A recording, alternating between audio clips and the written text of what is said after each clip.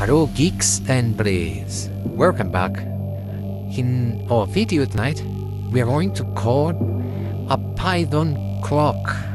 Yes, we are going to create a clock in a Python programming language within a polynomial time. So sit back, relax, and code together. Let's get started. IDE of your choice, mine as usual, is PyCharm. Let's get started. New file, we call it my clock. main.py. Of keeping this video short, sweet, and soft, I have prepared this code. So it just go like this. We start here. We from tkinta import all from tkinta.ttk import all. So this is the way we do it. And the only thing that you need to do is to type this code in your IDE.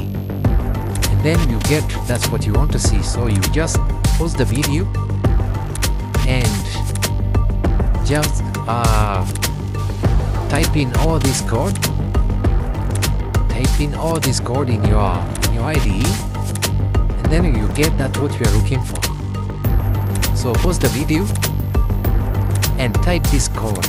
Make sure there is no errors, and also beware. So let's run this code and see what happened. We run this code, we see what will happen.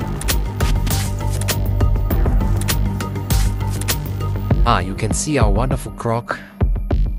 Our wonderful clock is just right here. You can see it, This is a wonderful clock here.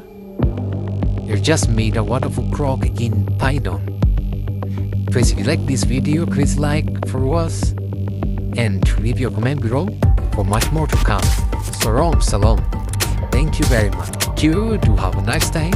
More are coming. Salam. See you next time. Thank you very much.